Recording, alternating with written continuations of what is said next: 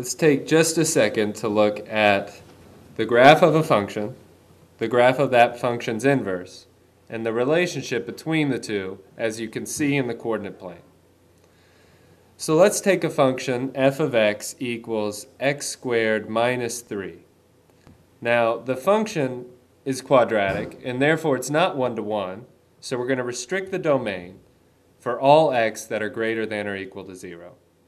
So what you should see now is the graph of f of x equals x squared minus 3 for all x greater than or equal to 0. See, it's got a vertex at 0, negative 3. It opens up, but it's just the right-hand side of it since x is positive.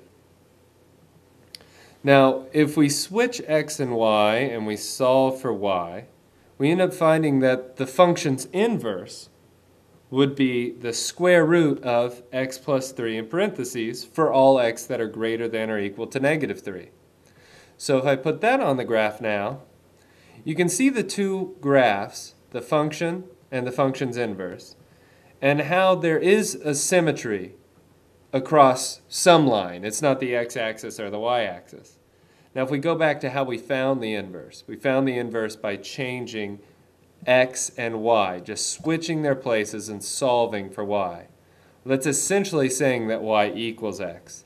And if you plot the line y equals x seen here, then you could see the relationship of the function and the function's inverse is symmetry across the line y equals x.